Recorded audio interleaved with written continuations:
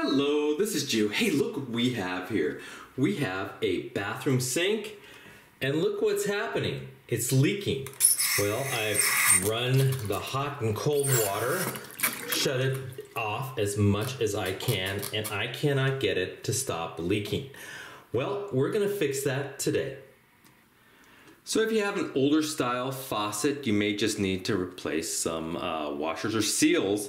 Either remove the handle and figure out what kind of seal you need, purchase it, replace it. But for more modern bathroom sinks, you will probably need to replace the cartridge, and this is what it generally looks like. It may look a little bit different in your sink. Also commonly they come with these kind of base seals and sometimes even a little spring. This, once inserted, kind of goes on the bottom, and as this turns, it kind of turns the water on and off through these holes. So your issue may be this base seal, or it may be the cartridge itself. They typically come in packages, so you might as well just purchase them as a package. Now, if you don't know what kind of cartridge you're looking for, you may need to open it up. I'll show you how to do that in a second. Take off the handle, look at your cartridge, maybe even bring your cartridge to the hardware store and match it up. So let's go ahead and replace this cartridge. So the first thing you want to do is get underneath your sink and turn off the valves, the shut-off valves to your spigot.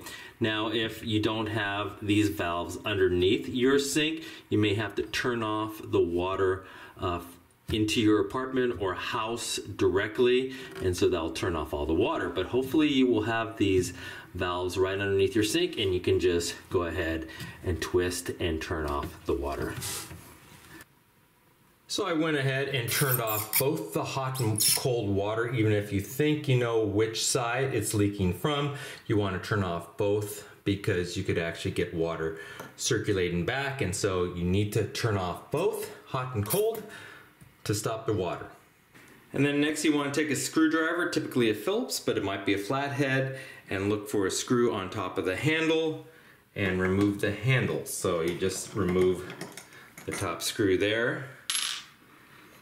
Wiggle the handle off. It may be easy, it might be hard, but take the handle off and put it aside. And there you go. You can see the cartridge right underneath that looks identical, hopefully identical to the one I purchased. But before you take out that cartridge, you have to typically take off a little nut. So we'll get a crescent wrench to take off this nut.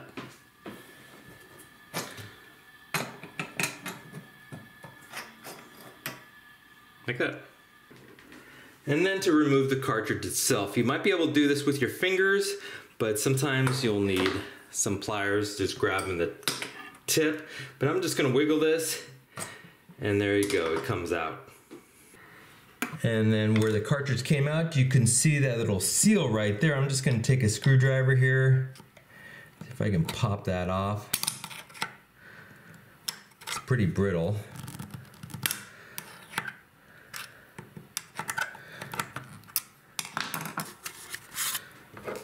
Maybe take some needle nose pliers.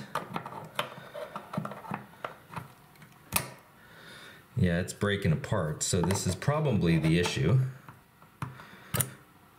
And there you go, it comes off with the spring. Okay, so looking at the cartridge actually looks pretty good. The seal is, the little O-ring here is in good shape. And to be truthful, since the leak was coming out of the spigot itself, that generally implies that it's the base seal that is bad. And you can see that this one's, starting to fall apart. If it was leaking at the base of the handle, that typically means this little O-ring was bad. And so I think I'm gonna just reuse this existing cartridge. I bought one, but I might as well save that for a different time, and I'll just replace this base seal. So go ahead and take the new seal, put the spring in, and just kind of fit it in there into the hole.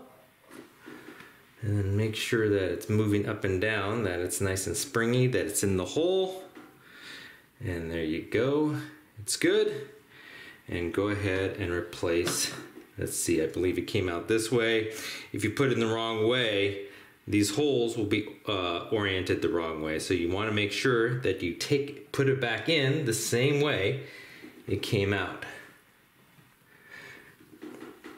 There we go. And then of course the little nut.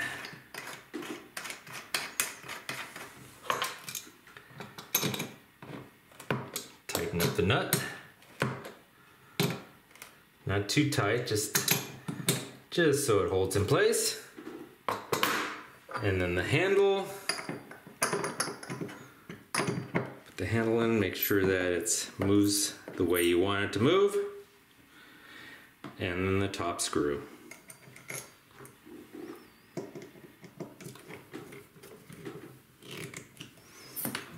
There you go. And now I'll go ahead and do the same thing to the other side. And then with the water back on, we'll go ahead and try her out. Both sides seem to work. And I don't see any leaks. So I think we fixed this problem. Well, I hope you enjoyed this video, and if you did, please hit that like button at the bottom of the screen, and even consider subscribing to my channel. I have many more videos to come. Bye-bye.